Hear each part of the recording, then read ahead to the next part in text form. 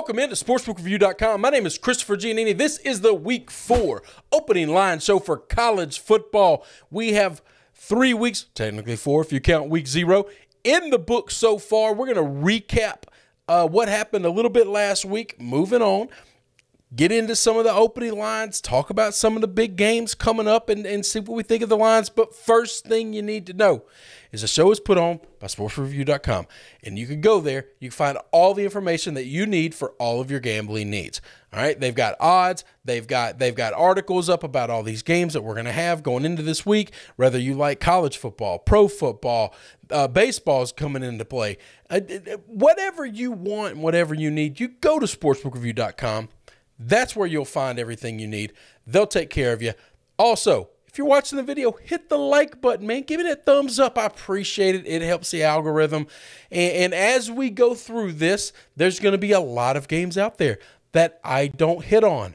So put games in the comments that you would like me to hit on. I'm going to read the comments after this video. I'm going to read the comments after the Wednesday Night Keys Show video, the big game preview video. And then any games I missed, any games I didn't hit on or didn't go deep enough, I will get to on our Saturday live show. It is the best 30 minutes of the week that you are going to spend right here with me Saturday morning, 9 a.m. Central, 10 a.m. Eastern Time, right before we kick off college football. Let's get into the recap. Every week, first thing we do, we give a winners, we give losers, we give a single game Heisman's, and then we talk about the bad beat of the week. First off, biggest winners of the weekend. I got 3 of them here for you. Number 1, BYU. They are 3-0 against the Pac-12. 3-0 to start the season. 2 out of those 3 games are ranked opponents. Jaron Hall looks fantastic. He is protecting the football, has not turned the ball over since week 1. Played 2 pretty good defenses, and he has looked outstanding. That team is running on everybody. They are controlling the line of scrimmage. They are doing exactly what you're supposed to do. And let me tell you something, BYU's schedule looks better and better every week. There's a world where we can be looking back and see BYU could go undefeated. They could run the table. We came into this season, and I had people telling me this BYU team was going to go 6-6. They were going to struggle to make a bowl game. They lost Zach Wilson. Zach Wilson threw like 9 interceptions today. What are we talking about, okay? Jaron is the man, and this team is cooking. I love watching this team. Provo is rocking. It is an outstanding place to watch a football game. They're one of the big winners of the weekend. Next up, next big winner, Michigan State Spartans. Holy crap. They play outstanding defense. They run the football better than anybody else that I know right now, and they just don't turn the ball over. They don't make mistakes.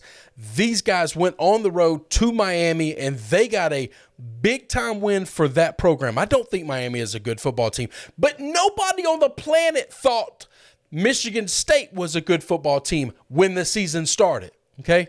Nobody. The fact that they are rolling the way they're rolling, look, I could see them. Now, they got a couple of tough tests coming up, but I could see them making it to I think it's week 6, playing Indiana. They could be undefeated going in that game. If they beat Indiana, they could be undefeated going into their heads-up matchup with Michigan.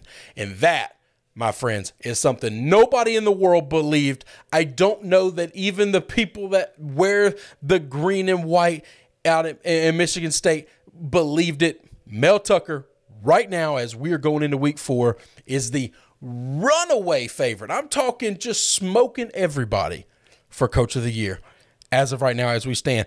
And then my last winner, let's just give it to the entire damn Mountain West. Okay? We got 3 teams.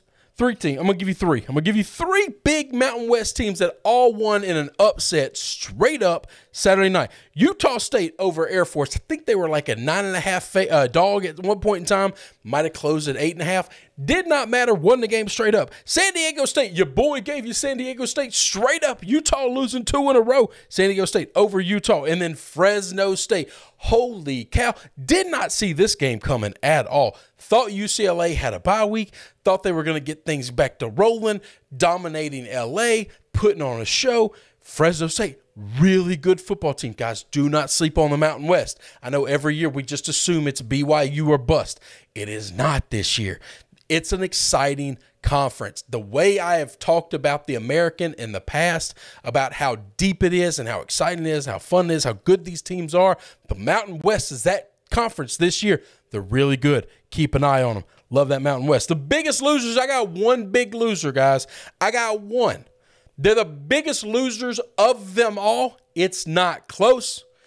And it is the men that run around in silly-ass striped shirts, that throw little hankies around. The referees in college football this weekend were absolute trash. They were trash in the Penn State-Auburn game. And I'm not talking about if you're Penn State, Auburn got a bunch of calls, and if you're Auburn, that game was bad both ways. Both teams got completely screwed multiple times. I don't think anybody had an advantage. I don't think anybody was trying to throw or fix the game. I think these people are incompetent. I think they are useless, and they are causing problems.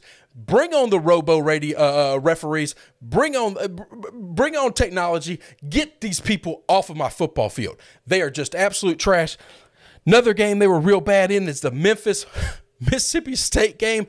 Holy cow. How on earth can you make the blundering calls that they made? I do not understand. I just don't.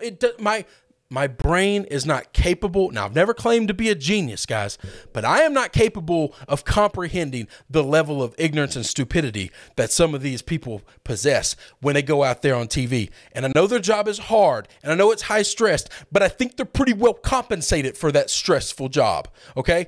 And I would like them to be better at that. Than the last game, this doesn't surprise me at all. This is exactly what I expected it to be. It's the Alabama-Florida game. If you're a Bama fan, plug your ears right now. You don't want to hear it. Nobody cares. Everybody else in the SEC knows this is just the business. Not only does Bama have all the best players, not only do they have all the best coaches, but they're also going to get every damn call whenever they need. And I'm not talking about, there are ticky-tack calls that go both ways. I'm talking about in big-time third down situations where Alabama would be punting, they get every call they need, no matter how ticky-tack or if it was phantom or not.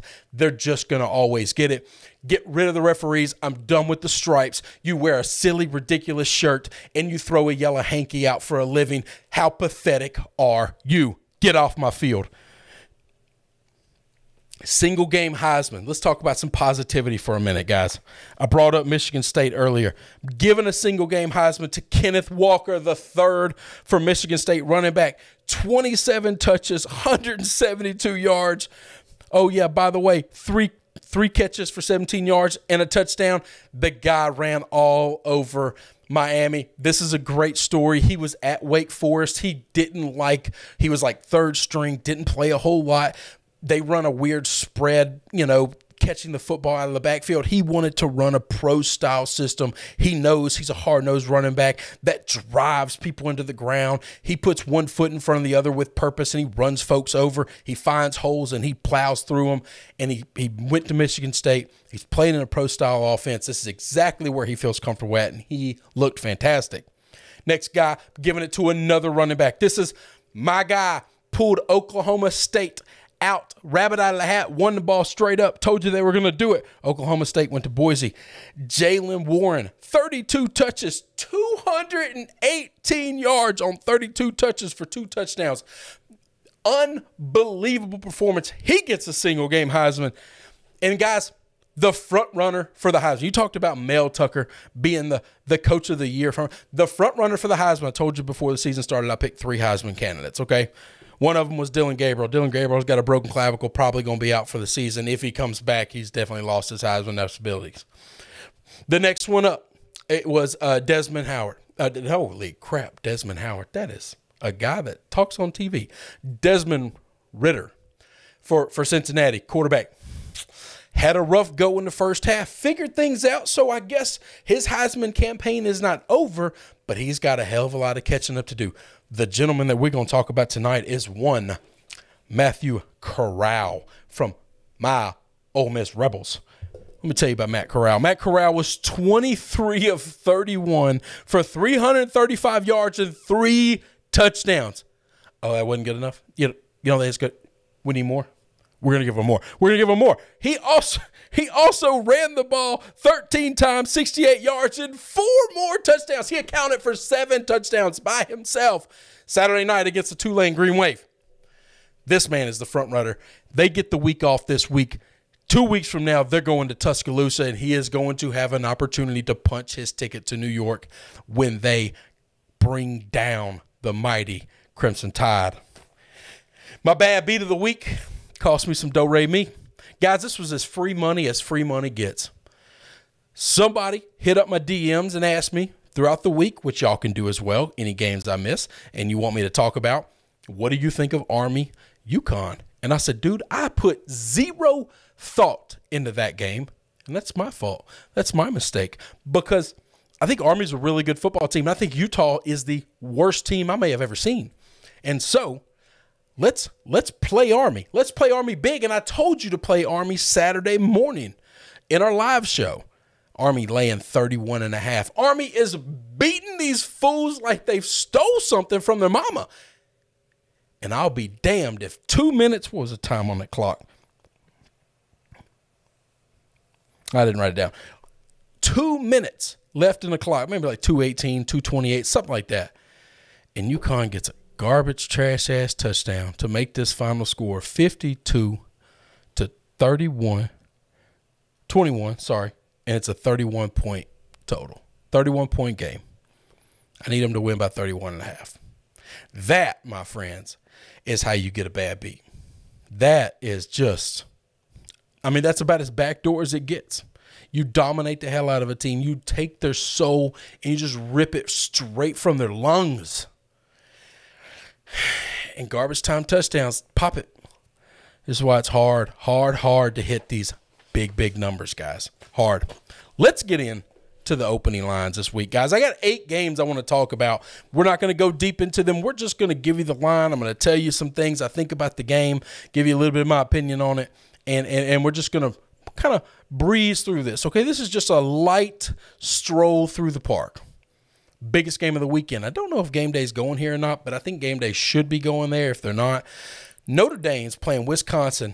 This game's not at South Bend. This game is not in Madison, which both of those places are spectacular. This is in my favorite summer city of the country. Not summer now, it's fall. Spectacular fall city as well. Chicago, Illinois. This is going to be played in the historic Soldier Field. I cannot believe that I can't get a ticket to this game. This is the mistake of the year by me, by the way. I should have foreseen this, and I should have planned to be in Chicago this weekend. It's going to be an absolute perfect weekend there. Wisconsin opens up -6. That blew my damn hair back, by the way. Don't have a lot of it. You see what I'm saying? But that shocked me. I did not see Wisconsin almost a touchdown favorite. I don't know that I agree with that number. Might be a play for me this week. I'm curious to see what it looks like as the week goes on. I think the Irish finally got their stride a little bit. This defense figured out what they want to do. They pretty much shut down Purdue, beat Purdue 27-13. Purdue couldn't get anything going offensively. I think Purdue is a substantially better offense than Wisconsin. I think Wisconsin's defense is far better than Purdue's defense. But I trust Brian Kelly. I've said this 4 weeks now. 3 weeks now. This will be 4. I trust Brian Kelly. I think this Irish team is getting better and better every week. I told you they were going to grind this game out. It was going to stay tight, but by the time they got to the fourth quarter, what was going to happen? They were going to start to pull away from Purdue. That's exactly what happened. You got the win. You got the cover. I like the Irish. I could not believe. I thought maybe they might be the dog. That didn't shock me. I couldn't believe it was almost a touchdown. Too many points. That shocked the shit out of me. I have to look into that later. Next biggest game. Another game going to a neutral site field. I think this is the next biggest game of the weekend. My opinion. You don't like it? Get your own TV show. Texas A&M Aggies are laying 6 points to my Arkansas Razorbacks, baby. Woo! This team is a lot of fun. Texas A&M might be finally feeling themselves. It's taken them a while. They've had a really slow start to the season. They've had a really disappointing start to the season. Arkansas, on the other hand, started off real slow in week 1 and just, set themselves on fire week 2 and then kind of carried it on over. Both of these teams played also-rans. Both these teams played, vanilla teams. Arkansas beat up on Georgia Southern 45-10. A&M beats New Mexico 34-0. You can't learn anything from that other than both of these teams should have come from those games healthy, not having to really prepare a lot for those teams, and looking forward to going into Jerry World and putting on a show. I'm excited for this game. I have no idea what I think. I think A&M is the better team. I think they are the more talented team. But would I lay 6 points to A&M against this Arkansas team right now? I don't know that I'd do that. Really, really interested to see where this line moves and how it goes. Next game up we're going to hit one of these Thursday night special games. We've got 2 weeknight games that I love this week. Marshall at App State. App State is laying 7.5 points. Good Googa Mooga, that's a lot of points against this Marshall team. I think Marshall's a pretty damn good football team, okay? Now, they got beat this week, and they played East Carolina, and East Carolina is one of those teams that have been really bad for a while, but everybody believes they're well coached, and I do think they're getting better. Now, they put on a show. It was a hell of a game. 38-42, East Carolina comes out on top. App State plays Elon. They beat the hell out of them, 44-10. I think this game's going to be a little different. I was shocked that this line was over a touchdown. That shocks me. I'll be shocked if it stays over a touchdown. I think by kickoff we're going to be under a touchdown. I might be wrong. The whole world might disagree with me. It is a home team on one of these weeknight games, and we've seen what the crowd can do for the home team, but we don't have a home dog. That's where it gets a little different. Next game, Wake Forest doing the same thing, going on the road to Virginia. Man, Virginia and North Carolina put on a show. Now, I gave you Virginia in the points. Lost that game. Told you Virginia money line. Sprinkle a little bit on it because it's going to be fun. And we went into halftime against North Carolina, 20, I think it was 24, 25-27. Had a lead, 2-3 points, whatever. And I thought, brother, I am in this thing. I got the lead at half. I need Bronco Mendenhall and the boys to just hang with them. And they were going tit for tat with Sam Howell. And I'll be damned if North Carolina didn't come out and figure out a way. They got to stop, and they kept scoring. And they got to stop, and they kept scoring. And the next thing you know, it's 59. What is it? What was my final here? I got it written down somewhere. 59-39.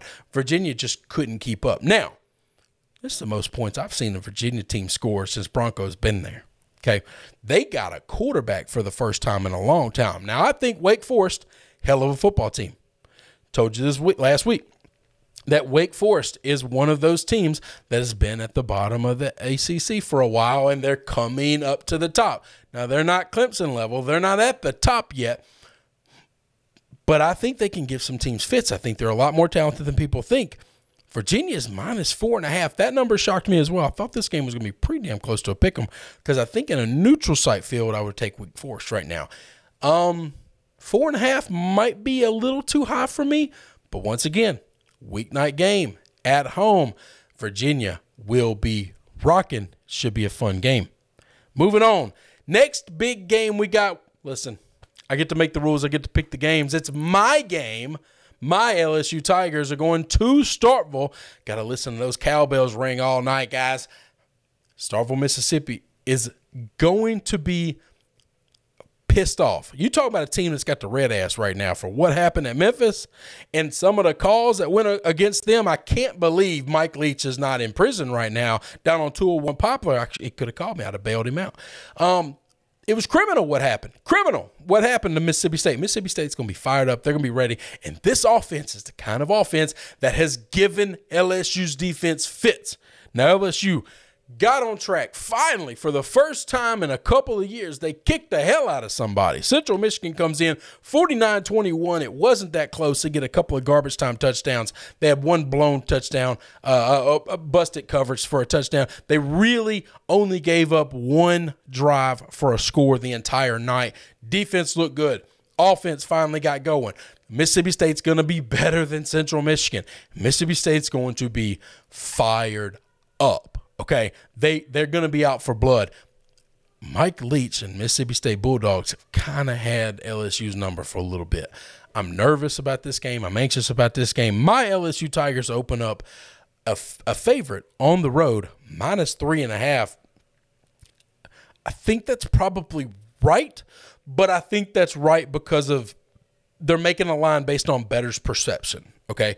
They're trying to get people to bet State, and so they have to make the number a little bit bigger than what I think it should. I think your value right now is on State, but you'll never hear me pick against my Tigers, guys. It just ain't going to happen. So I'm just going to be honest with you about my bias. I'm going to tell you what I think, and then I'm going to pick my Tigers. That's just how this game is going to be played. Moving on. Surprise team of the year for me in the Big 12.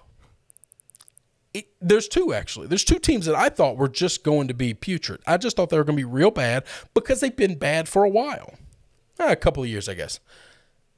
Texas Tech Raiders. Now, the other team is Kansas State. Two teams I was wrong. Texas Tech Raiders are going to Austin, play University of Texas. Now, the University of Texas did something I think is real smart this week. They kicked the shit out of Rice, but it's not just beating up on a team you're supposed to beat up. They realized they were I think Card was playing well for them as quarterback. They made a change. Now, I don't know if this is a change just because they were playing Rice or if this is, they've beaten him out. Casey Thompson is who they went to. I don't know if Casey Thompson beat Card out in practice, if they've just seen enough of Card and they want to see what they can get from him. But I'm going to tell you that this Texas Tech team is not a team that they should be sleeping on. It's definitely not a team that you can just start trying stuff and hope that you can stay in front of them like you did with Rice. Texas Tech just completely stomped Florida International 54-21. This Raiders team has got an offense. They figured out a way to score. Their defense, much improved. Matt Wells has the boys rolling. I'm really, really excited to watch this football game. Texas, told you, beat the hell out of Rice, 58-0. This is a game that you're going to want to keep your eye on. Line Texas at home, laying 10.5 points. It's a big number. That's a big number against a team that I think – this is what I would have thought the number would have been last year, okay, when Texas Tech was bad. All right, you're going to be a double-digit favorite. I don't know that they should be a double-digit favorite right now. I think this Texas Tech team's got a lot more fight in them than what I originally gave them credit for before the season started. Next game up, a team that has to be the most disappointing team in all of college football right now. They just have to be. And it's not because they have a bunch of losses. It's for how pathetic they look considering what everyone expected of them, all right? So, like, Florida State is a bad team. And it's easy to say, oh, well, they're the most disappointing team. Yeah, but there's a lot of people that didn't have any expectations of Florida State at all, okay? Everybody on the planet, your boy included, had Clemson being in the playoffs and moonwalking their way through the ACC. This just ain't so. They struggled with all that they had to score against Georgia Tech. I do not believe Georgia Tech is a very good football team. Now, I might be wrong about that, okay? But I don't think Georgia Tech is a very good team. And they are struggling to put points on the board against everybody they play. This weekend, they're going on the road to a team that I still think is pretty good. I know they lost to Mississippi State 2 weeks ago. I still think they're really good. I still think they got a shot to be one of the top 2 or 3 teams in the ACC in North Carolina State. North Carolina State played Furman. You're not going to learn anything from there, but once again, this is one of those. We didn't really have to prepare for Furman. We can just get out of this game healthy. We can work on stuff, and we can just – everything we're doing in game planning for this game is really has our eyes set on Clemson, okay? They beat them 45-7. No big deal. Clemson in an absolute dogfight for their life against Georgia Tech 14-8. I think Clemson's struggling to put the ball in the end zone. Clemson is a 10-point favorite on the road right now. I didn't know what this number was going to be, but I'll tell you this. It will be the greatest amount of self-control I've ever had for me to not bet against Clemson this weekend, no matter what the number was. Okay, if this number came out 6, if the number came out 3, there's a world where I probably would have just taken the points, taken my chances with the Red Wolves, and moved on. I just think this Clemson team something's not right offensively. I don't know the answer to it. I don't think it's DJ Uiagalelei. I think he's a good quarterback. I can't tell you what it is. I'm not there. I'm not an integral part of the team. They're just not that good right now on offense. Defensively, they're still a hell of a football team, guys. Brett Venables is still one of the best coaches on the planet. He's better at what he does than everybody else in the world is at what they do almost, okay? Really, really good. I think points are going to come at a premium. I'm really curious to see what this under is. Do the books have the balls to make an under in the 30s? I don't know. We'll have to wait and see. And then the last game is the fight for Texas. The fight really for Dallas, okay? You got Texas Tech, you got Texas. See, that's a Texas on Texas crime here. We're going to have SMU against TCU. This is a little bit of different Texas crime, okay? One's an American team, one's a Big 12 team, so one's supposed to be better than the other. Sonny Dykes, Gary Patterson, 2 guys I love. These 2 guys are going to put points on the board. This game's not going to look like the Texas game, okay? It's just not. I think they're going to score. I think they're going to score a lot. I think this game is going to be a lot of fun. TCU is laying 10. Thought that was a little much. I like Sonny Dykes. Sonny Dykes was in a fight to win and to beat Louisiana Tech this weekend. 39, 37, 30. Yeah, that's what I wrote down. TCU had a bye week. They had 2 weeks to prepare. Sometimes in college football, guys come off bye weeks and they're well prepared and they're rested and they're fresh. And a lot of times in college football, a bye week don't really help you as much as you think it does, because these are 18, 19, 20-year-old kids that you just gave a week off to, okay? And they are some of the biggest stars in town, and they tend to not rest and not prepare for 2 weeks in a row, and they tend to have a good time. And Dallas is a spectacular place to go have a week off and have a good time. I'm very curious to see what a Gary Patterson football team looks like against Sonny Dykes, because this might be, we'll shout at Oklahoma here, this might be the best offense TCU plays all year. Okay. And I'm very curious to see how they match up, how this goes. Can Gary Patterson, a defensive lord who hasn't always had a great defense, but he's at TCU, you can't recruit that kind of talent there. What can he do against the Sonny Dykes defense to slow them down? Points, I think TCU can score whenever the hell they want. I don't think SMU's defense is very good. I don't see TCU punting a lot. Maybe 10 points isn't enough.